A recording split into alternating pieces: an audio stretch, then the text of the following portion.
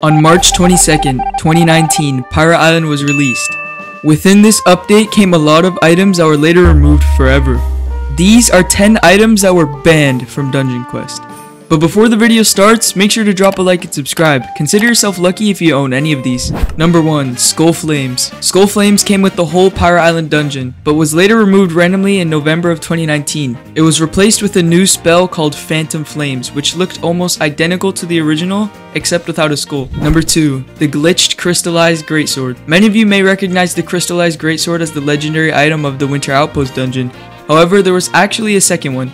The OG Crystalized Greatsword had the icon of the Frozen Lord's Greatsword due to a glitch and was later removed forever. Number 3. The Azerite Greatstaff. This item was introduced in the Winter Outpost update. This one is a bit confusing because the item with the correct icon was removed from the game but stayed as the Elder Void Wand or as the Azerite Greatstaff but with the Elder Void Wand icon. Number 4. Original Pirate Island Legendaries. When the Pirate Island dungeon was released, the level requirement to equip the Soul Stealer Greatsword and the Staff of the Gods was 71. They later changed this to 68 as it made more sense after the release of King's Castle.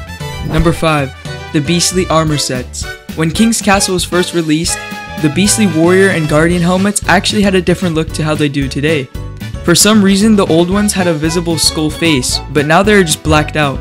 Number 6. The original Rending Slice. The Rending Slice originally had the description of slice forward in a crescent sweep, causing all enemies to bleed and take damage over time. This was later changed to avoid breaking the no depiction of blood rule for Xbox. Number 7.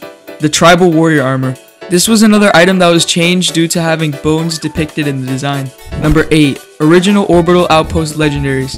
When the Orbital Outpost dungeon came out, the legendary potentials were extremely different. Before Valentine's Day 2020, the range of potential damage was between 3.576 million and 3.953 million. They can now no longer be under 3.74 million. Number 9. Kunai Knives. This spell is one of the new ones that was released in the latest dungeon, Yokai Peak. But as of the most recent update bringing us reworked spells, the Kunai Knives, which used to be obtainable in Insane mode having a level 200 requirement, now is found in Nightmare mode with a level 205 requirement, making all of the level 200 copies of this unobtainable.